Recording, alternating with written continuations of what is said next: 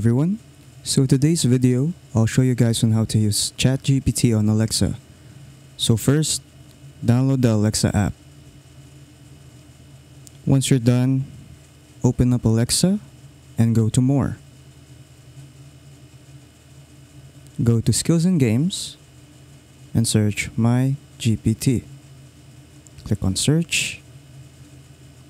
Press the first result and then press Enable to Use. Once that's done, to activate, just say, Alexa, open my GPT. Welcome to my GPT. What do you want to talk about? What is the height of the Eiffel Tower?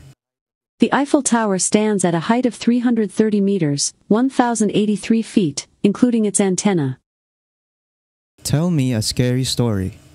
Once upon a time, in a small, isolated village, there was a legend that sent chills down everyone's spines. It was said that on the night of a full moon, a ghostly figure would appear in the nearby forest, seeking revenge for a terrible injustice that had been committed many years ago. One night, a curious young woman named Emily decided to venture into the forest to see if the legend was true.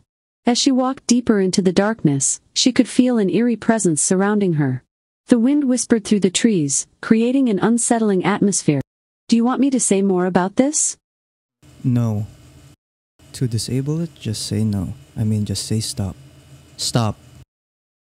I apologize for any confusion. If you would like to stop the interaction, you can simply say stop or cancel to end the conversation.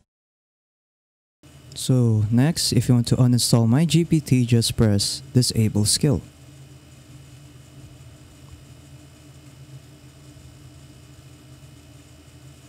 And then that's pretty much it on how to use Alexa with ChatGPT. So if you guys enjoyed the video, don't forget to like and subscribe for more tech tips. That is all.